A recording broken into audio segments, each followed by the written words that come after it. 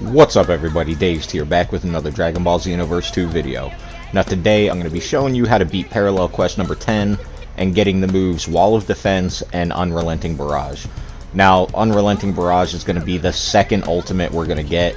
So far I've only got the full power Energy Blast Volley that I got with the character when I chose the balanced preset. So now we're going to be getting our second move. And if you stick around to the end, I'm going to be showing you how to use the move and my thoughts on the move. Now this should be a relatively easy mission. If you need to, take some people along with you. I've got some Vegetas here because I was trying to make sure I leveled up an instructor so I could do the potential unleashed to get that unlocked. We're going to take out the Cybermen first. Usually you just want to get rid of them because a few hits will do it. And then we're going to go ahead and go after Bardock. You really want to get them away. It's lower level missions. Bardock's pretty much dead by the time I get to him.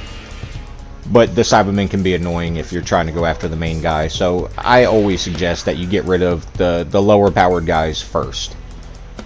Now as you can see, we have Krillin off in the distance. Either he's going to give you some health or he's going to come along with you on the mission. I don't need him. Also down there in the pit, we have Time Patrollers. Now, I'm not worried about getting Dragon Balls. I believe I actually have a full set already. I can't remember. I'm not worried about it, so I'm just going to leave them alone, and we're going to continue on with the mission. So now in the mountain area, we've got Nappa to fight, and as you can see, Vegeta's already over there working on him. Not a big health bar. Pretty much one sledgehammer took him out. And now we have yet another portal that we're going to have to go through. And when we get through this portal, we've got Vegeta to fight. Now again, this should be very easy. We've got over double the health that he has. Our punches are doing a lot of damage to him. So really you shouldn't have a problem with this. And if you've noticed, we haven't had a skill drop yet.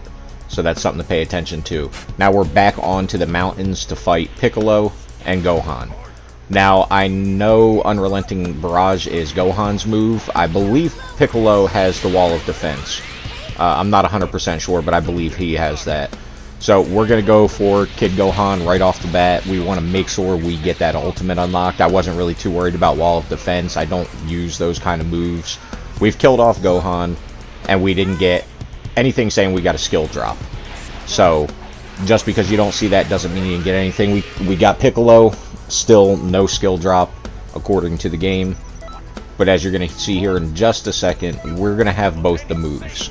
So, most likely they come from beating both of them. Piccolo's going to drop Wall of Defense, Gohan's going to drop Unrelenting Barrage. Or it's just from doing the ultimate finish, you're going to get it.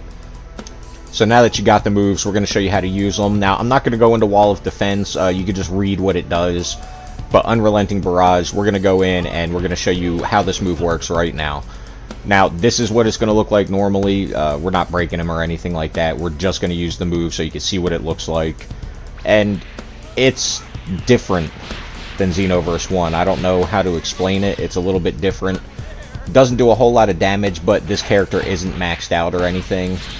But now we're going to try it another way. We are going to break him and then try and use it. And as you can see, he had plenty of time to move. This is a very, very slow move. It takes a while to start.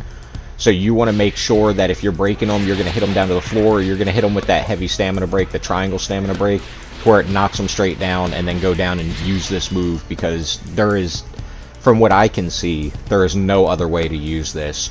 Now, I do have this on my presets right now, but I am not using it. Now, if you do like this move, you know, I would just suggest you break them first and knock them to the floor, whether you're using that triangle stamina break or something like I just did right there. You gotta knock them down to the floor, because if they're standing, they can move, and you're not gonna get them with it. It doesn't do a lot of damage, but this character isn't maxed out, so maybe the damage isn't too bad on it. But yeah, if this is your kind of move, go ahead and use it. You know how to get it now. And if you're like me, I'm gonna pass on it until I get something better. Well, that's gonna wrap this video up. If you like the content I'm putting out, don't forget to like, comment, and subscribe, and I'll see you in the next video.